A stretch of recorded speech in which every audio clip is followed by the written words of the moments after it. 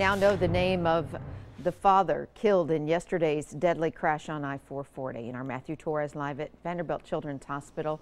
That's where 6 children were sent to recover. Matthew, how serious are these injuries? Well, we know that 5 of the 6 children, they sustained non-life-threatening injuries. All 6, again, were sent here to Vanderbilt Children's Hospital. I got off the phone not too long ago with the hospital, and they told me that 3 of the kids have already been released, leaving 3 kids, including an 11-year-old girl who is stable but had critical injuries here at the hospital. Now, that 11-year-old girl is the niece of 49-year-old Hussein Al-Sarhan, who we now know is the driver killed in yesterday's head-on collision on I-440 West near I-65. And as you can see from Sky 5, this caused some major traffic delays.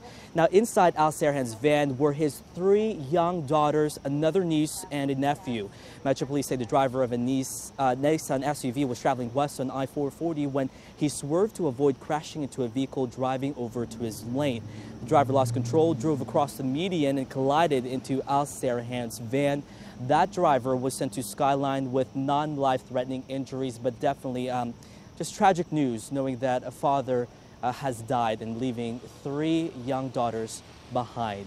The investigation into this accident continues. Reporting live outside Vanderbilt Children's Hospital, I'm Matthew Torres, News Channel 5 HD.